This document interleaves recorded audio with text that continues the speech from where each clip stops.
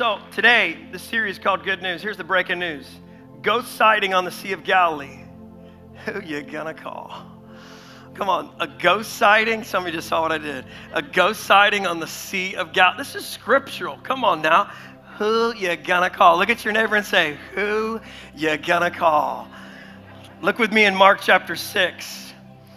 Verse 45, it says this. Jesus made the disciples get in the boat and go ahead of him to Bethsaida. What did he do? Jesus sent the disciples ahead of him, and he dismissed the crowd.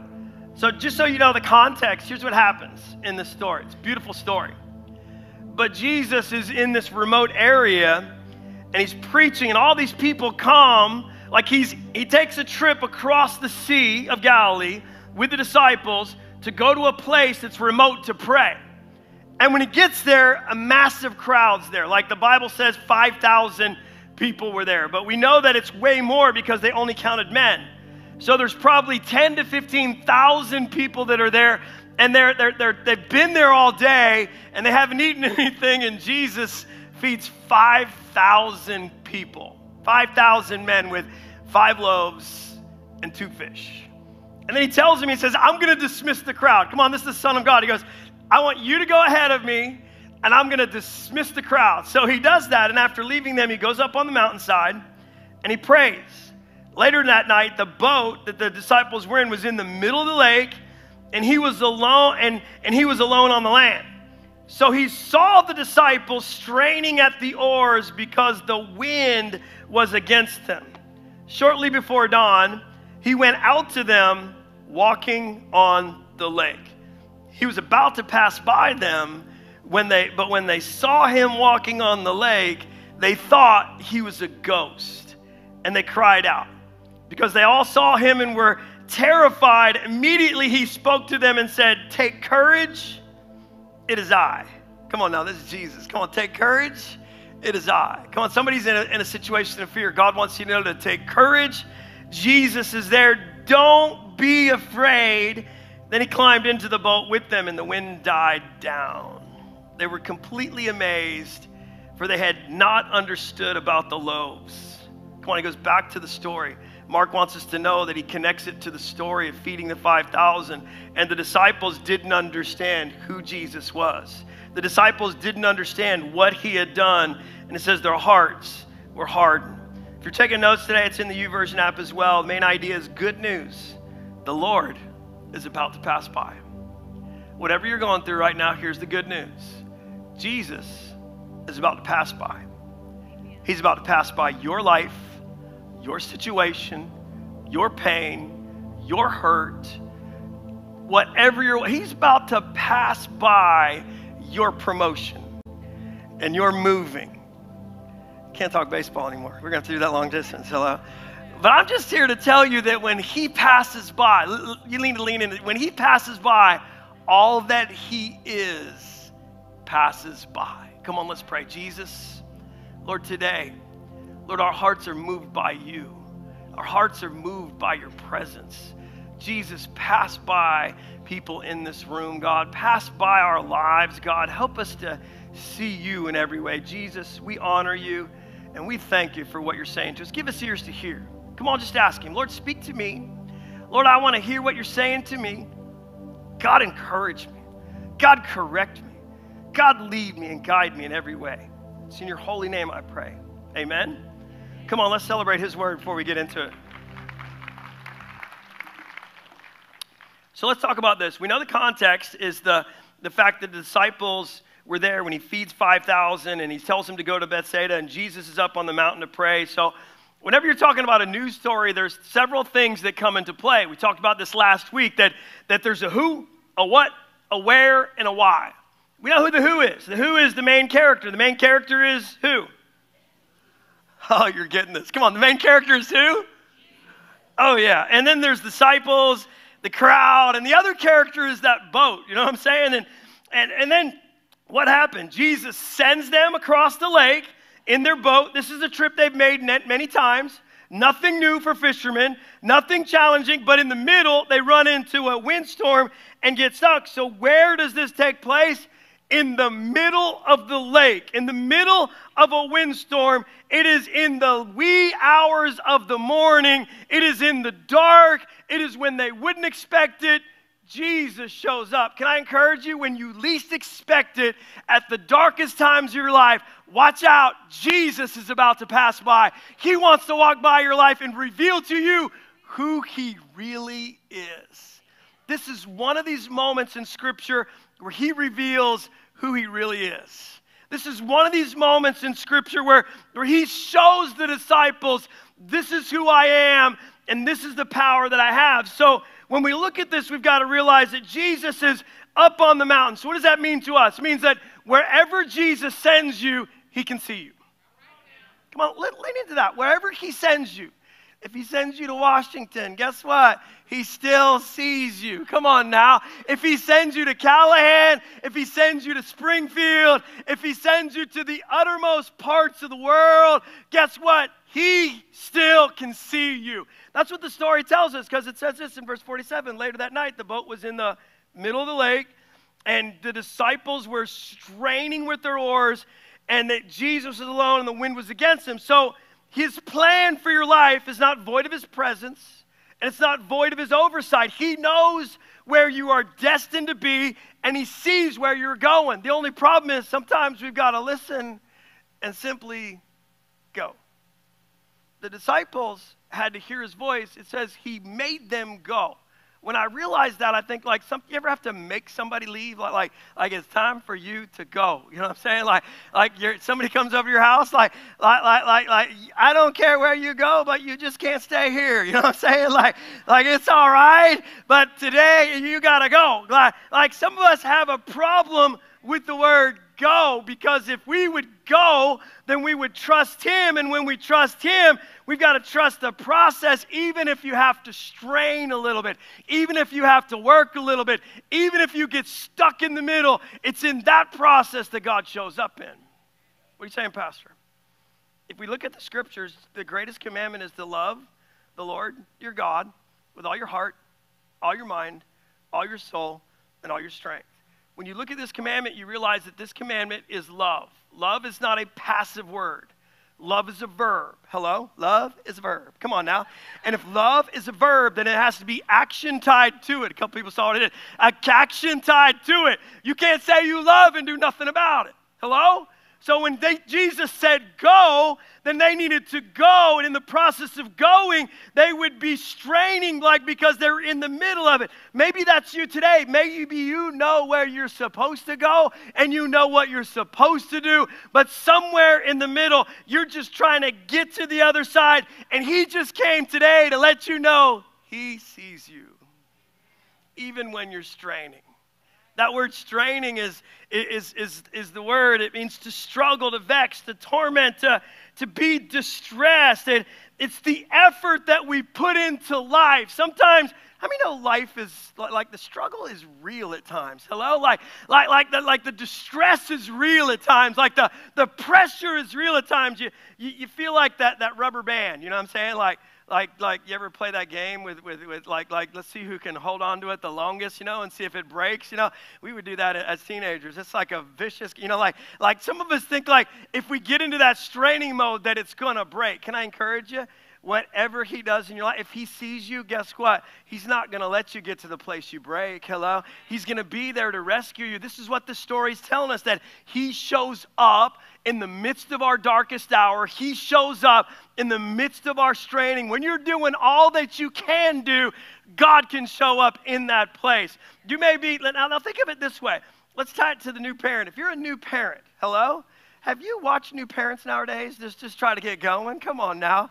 Just take a trip to Disney, hello? We did this recently, and when I was down in Lakeland, let's go to Disney, and I'd never seen so many strollers in my life, hello? I'm thinking, wow, watching these people get out of their cars and go to the park, I'm like, woo, man, back in the day, it took a lot. If you're that parent that has to take all that just to go to the grocery store, you know what I'm saying? Just to get out of the house, guess what? That's what straining looks like. Mom, can I encourage you? When you feel like you're losing your ever-loving mind, just trying to get from one point to the next, and it's in town, can I encourage you? He still sees you. He sees your straining. He sees what you're doing in life. For that parent that's just trying to juggle the schedule of life, and you know that schedule of life gets kind of, like you're in the middle of it, like between, and you're trying to do everything you can to make Sunday and Wednesday consistent for your kids. But you're fighting against grades, hello? You're fighting against homework. You're fighting against Little League. You're fighting against cheerleading. You're fighting against everything that society tries to throw at our kids and everything. And you're doing everything. You're fighting against this thing called spring break. Hello?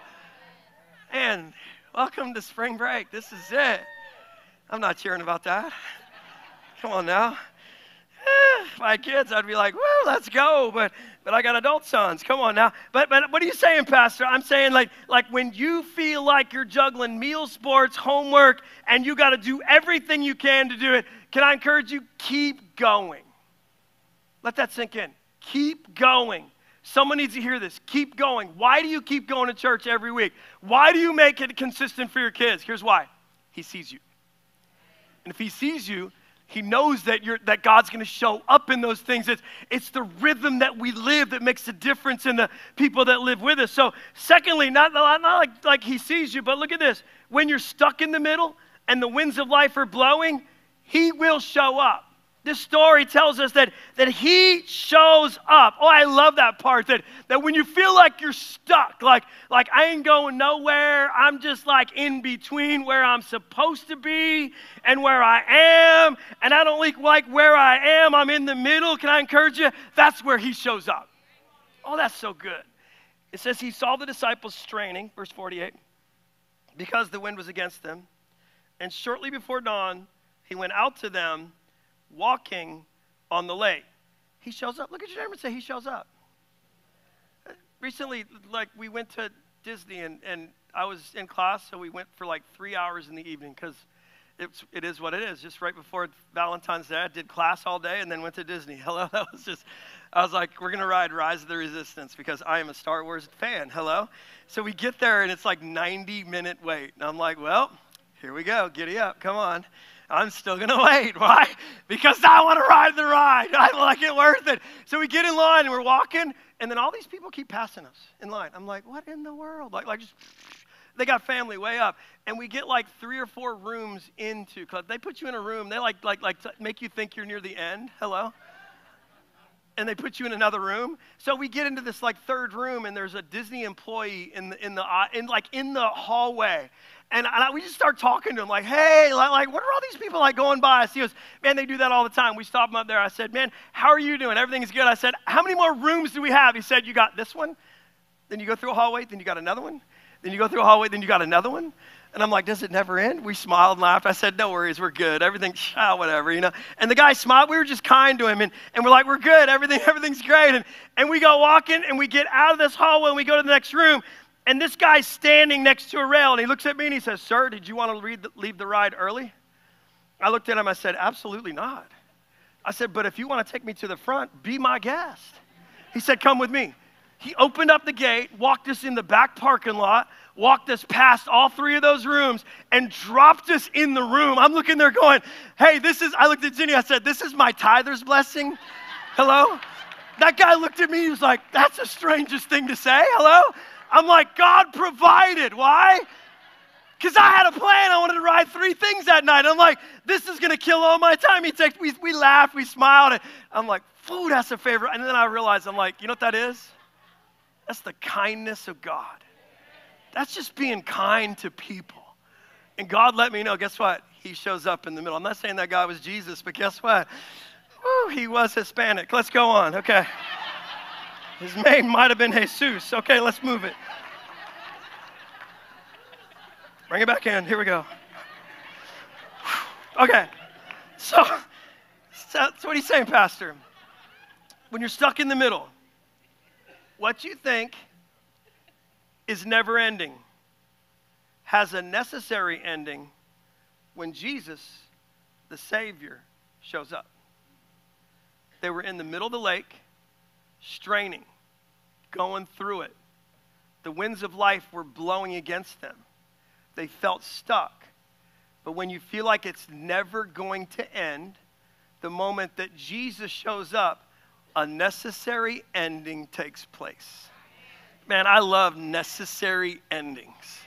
I love when he shows up in the midst of the storm and stops the wind. I love when he shows up and I see that he is there. Maybe today, maybe just maybe, he wants you to look for him in the dark times, in the painful times, in the windy times, in the straining times, in the struggle of life. Yeah, the struggle is real, but guess what? We serve a Jesus. Here's the good news. Jesus is on the way. Someone needs to hear this. Don't give up because Jesus is on the way. Look at somebody and say, Jesus is on the way. So let's talk about this. So the disciples are in the boat. And it says he's about to, look at verse 48. It says he was about to pass by them when they saw him walking on the water, and they cried out because they all saw him and were terrified. See, when what you see terrifies you, hold on. Jesus is about to pass by. Fear is not the plan of God. Fear and intimidation is the plan of the enemy.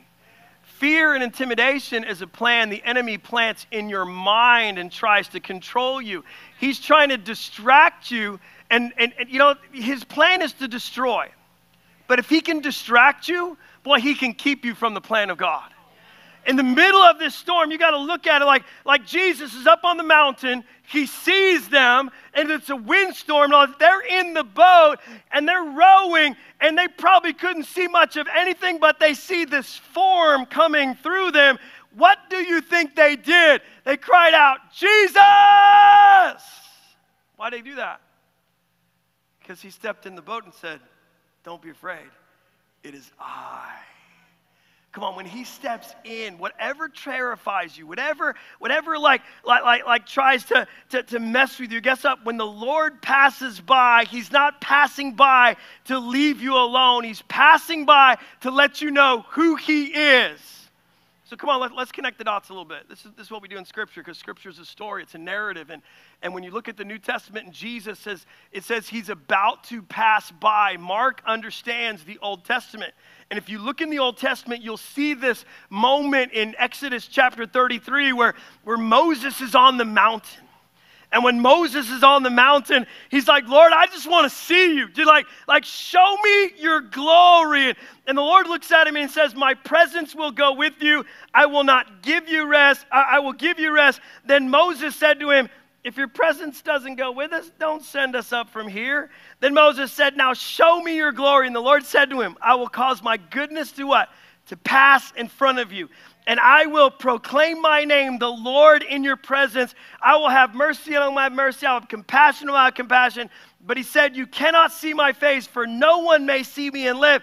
Then the Lord said, there is a place near me where you may stand on a rock, and when my glory passes by, I will put you in the cleft, and I will cover you with my hand until I pass by. Then I remove my hand, and you will see my back, but my face you might not see. What are you saying, Pastor? God's a holy God.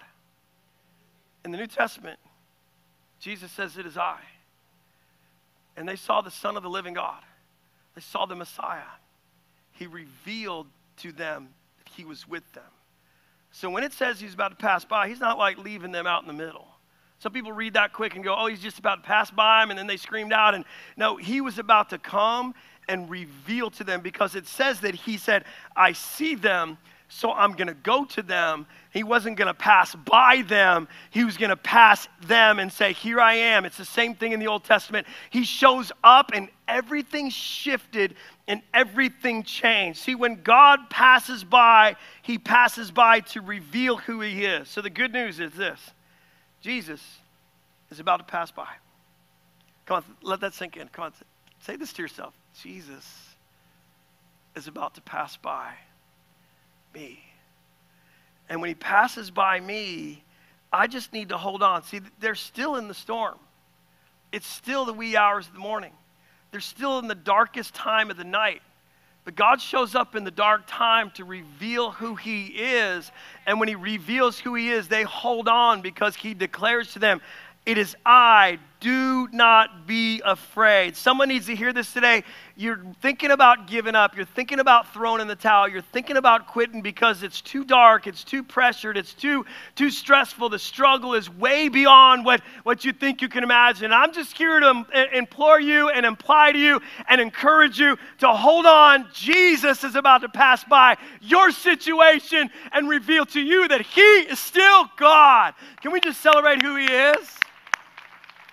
Some of you are like, all right, Jesus, come on. I need you to pass by. I need you to show up. Guess what? You are in the right place for him to show up in your life. And when he does, what terrifies you is no match for when Jesus speaks. Man, when he shows up, guess what? Whatever you're afraid of, whatever tries to bring fear in your life, it will leave because what he speaks is more powerful. Look what it says.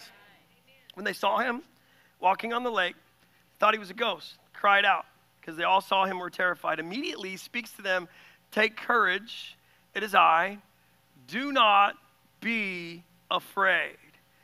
They were afraid because of what they saw, not where they were. Understand this, they're fishermen. They're still rowing. They're not giving up. They're holding on, but when they saw Jesus, they were afraid. When they saw what they thought was a ghost, they were afraid. But when Jesus speaks to them, fear has to leave. The disciples were going where Jesus wanted them to go. They found themselves in the middle, straining to get there, and the Lord sees them, and when he passes by, that's when we can take courage. That's when he says, don't be afraid. So maybe the word for you today is this. Maybe you just need to type this in your Facebook post. If you're online, you should drop it in the chat or whatever. Like I'm going to take courage because my Jesus is with me. I don't have to be afraid. Come on, maybe just say that. I don't have to be afraid. Because when he is with me, he can handle whatever I'm in the middle of. If you're in the darkest moment of your life right now and you feel like you cannot handle what's being thrown at you, guess what? God still has a plan for you.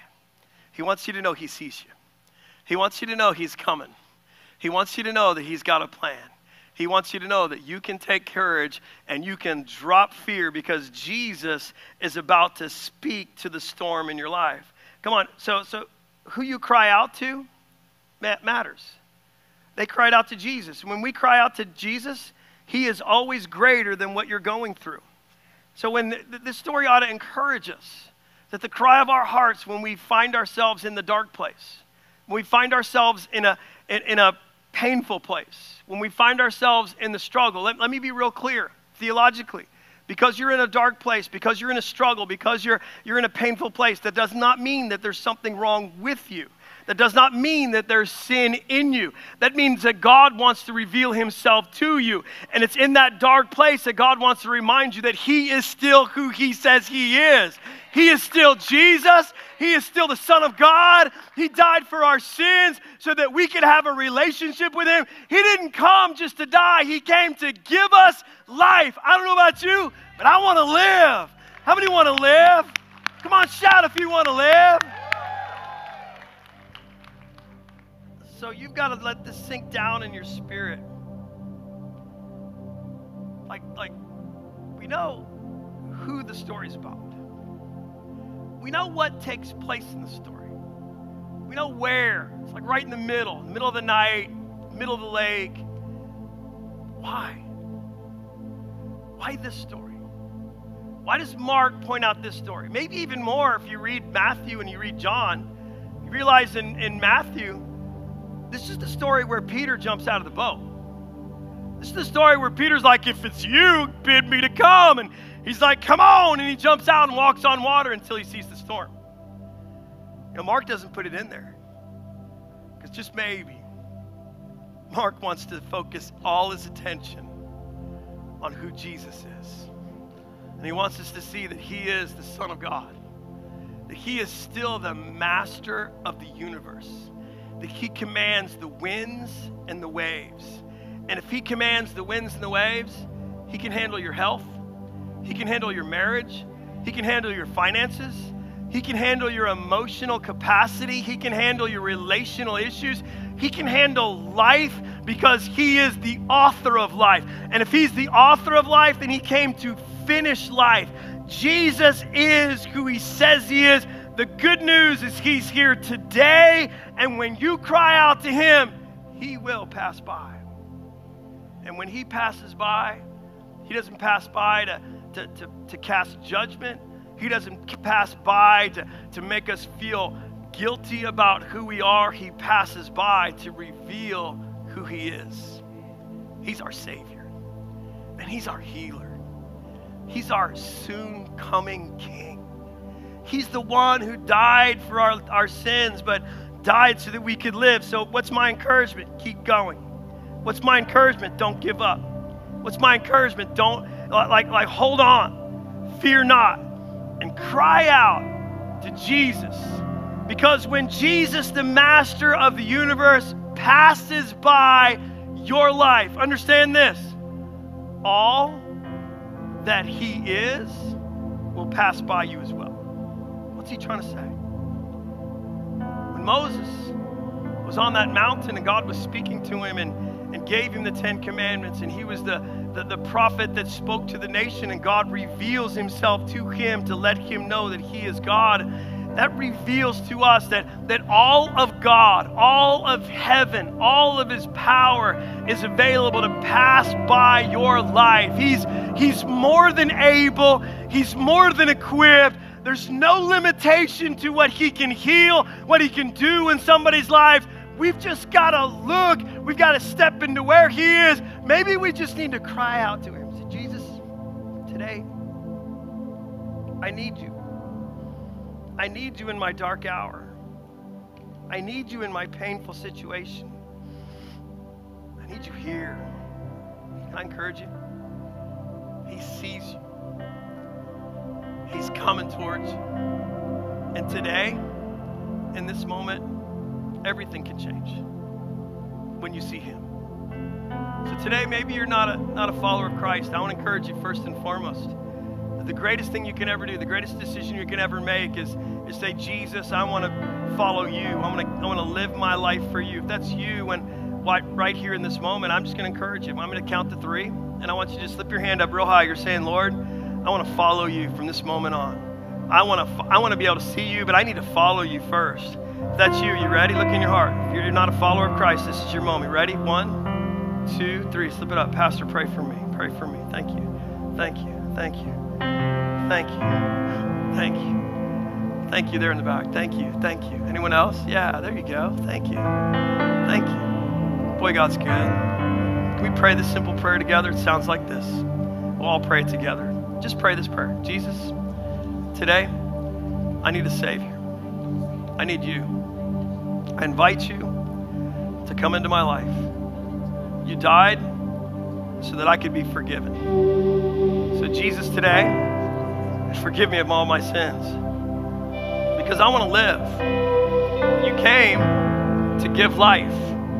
So from this moment on, I'm going to live. I'm going to follow you, because I am your child. In Jesus' name, amen. Come on, let's celebrate together.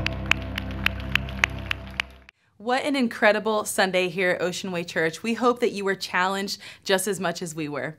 Listen, if you made a decision to follow Jesus today, we would love to take that next step with you. If you text the words "my decision" to the number on the screen, we will reach out to you, pray with you, and talk to you about your next steps in your walk with the Lord. We also want to thank you so much for your continued generosity to the church. There are 5 different ways to give, and you can find out what those are by texting "give" to the number on the screen.